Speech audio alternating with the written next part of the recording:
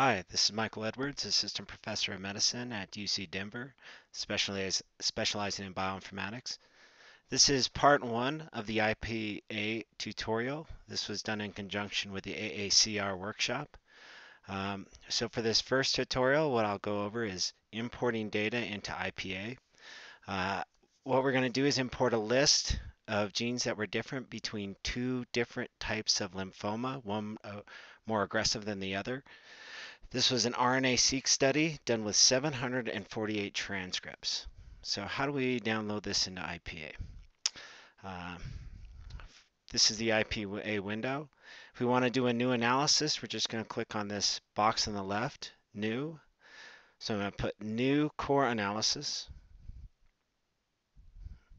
Okay, this window will come up. You can reanalyze any old data sets, but I want to download our gene list that you should have saved on your computer. So we hit upload. I left this on the desktop.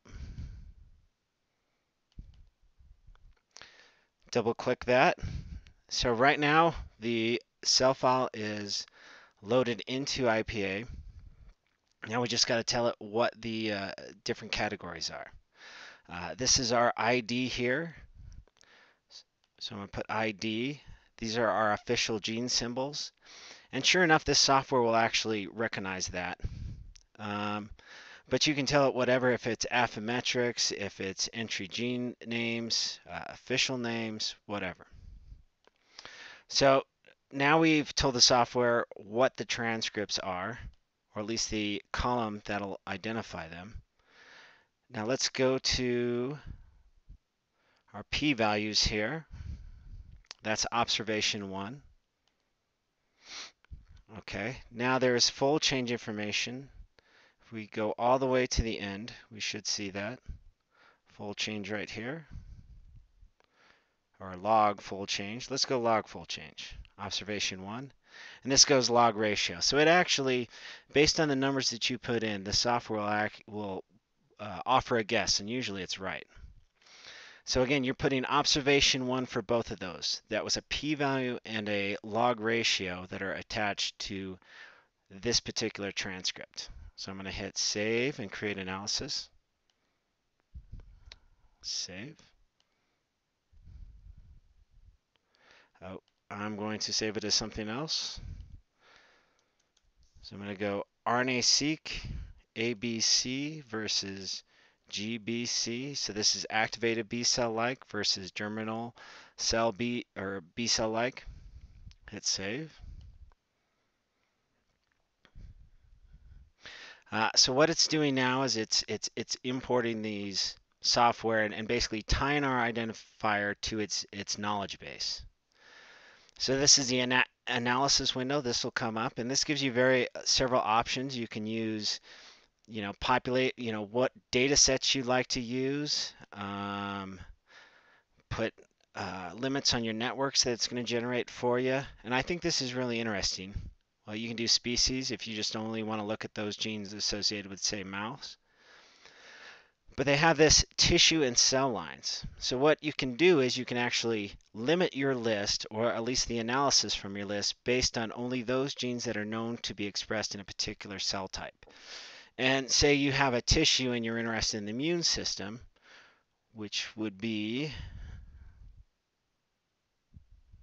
again, you can pick any of these, a particular tissue, immune cell lines. You can do different cell lines. But this can be a very useful tool if your array experiment involves tissue with multiple cell types. You can potentially kind of divvy the transcriptome up and hopefully look for only those that are associated with what you're interested in. I'm going to hit save the defaults for all this. P-values, you can do any cutoffs. So our list was generated using a false discovery rate less than 5%. I could set this for anything I wanted. Log ratio, I could just look at those that are upregulated or downregulated. Down here is the summary of the list that you've imported. So we've had 748 originally. The software is able to map 680. That means that they're characterized transcripts. This also uh, eliminates the redundant genes in many gene lists.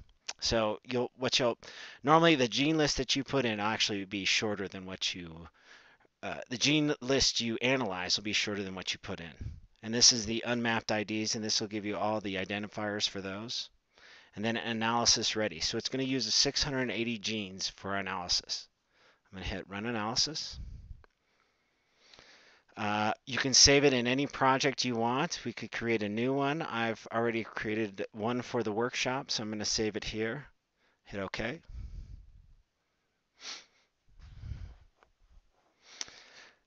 And so now, obviously, all these genes have biological information that's in the database. So the software is basically tying that and making the networks, looking for overrepresented pathways, um, biological units, upstream regulators. So this takes a while. So when this is done, this usually takes about anywhere from 3 to 5 minutes. This will become bold, and that'll mean that it's ready. But I already actually have one, so I'm going to just click it. This is the page you're going to see once your analysis is done. So in the next tutorial, what I'm going to do is on this list that we've imported, I'm going to examine it using the IPA software. I'm going to look at how do we look for overrepresented pathways, disease and functions, talk about upstream regulators, how we can go beyond all this and create our own networks, which are these tabs all up here. And then how do we take all of this data and make a kind of a skeleton of what this transcriptome looks like. And this is the regulatory effects. How do we tie these things to biological units?